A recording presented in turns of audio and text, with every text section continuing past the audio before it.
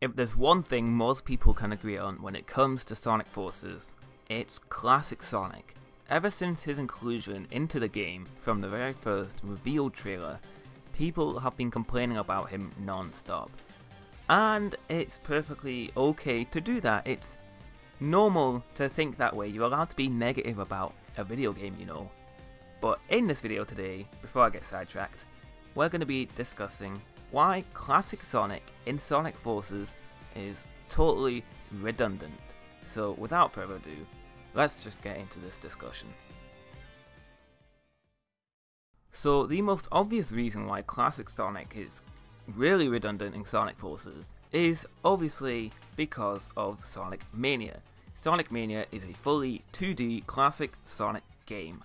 So why put classic Sonic in a brand new modern game when we already have a new classic game coming in the same year? While this is pretty redundant, you've got to remember that Sonic Forces was probably being created before Sonic Mania was even a thing.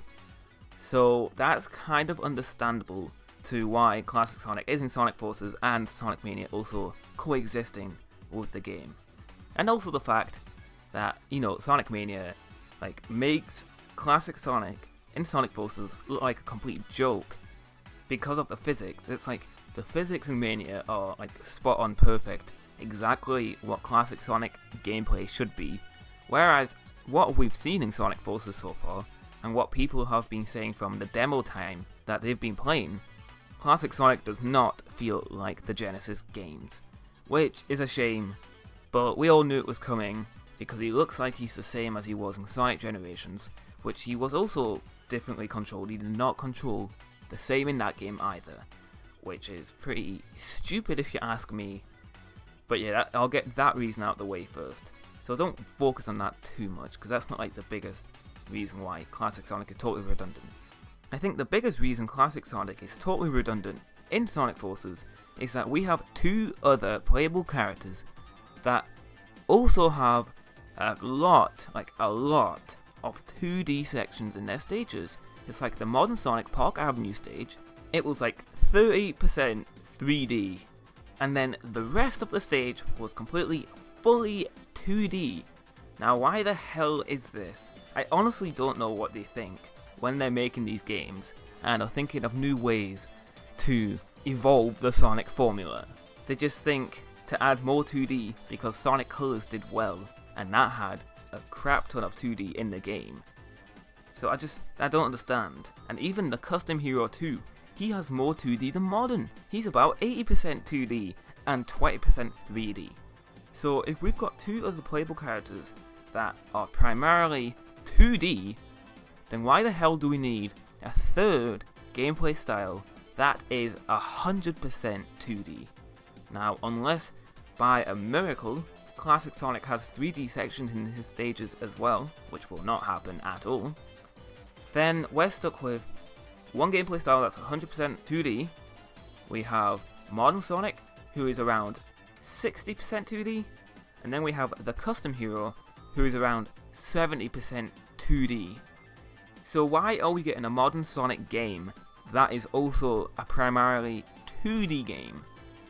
Why is that a thing? And especially with Sonic Mania, even though I said before you shouldn't really focus on that too much, it's still another 2D game.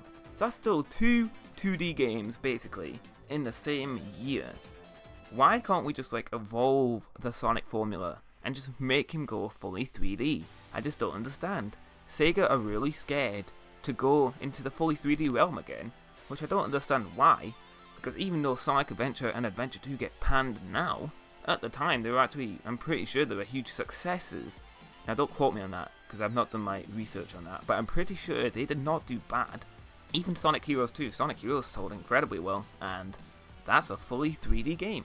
That's a game where they tried to make it classic styled but still modern, and they did it pretty well actually. I commend them for that. So yeah, that's pretty much all I have to say. That's why classic Sonic is totally redundant, because the game is going to be mostly 2D, and now we have a fully 2D gameplay style in the game. Now my friend Preme also did a video pretty similar to this, so you should totally check that out if you haven't already. He did that a while ago, so I thought I'd do another one from everything we've seen so far. That was before we even knew that the custom hero had a crap ton of 2D sections in his stages.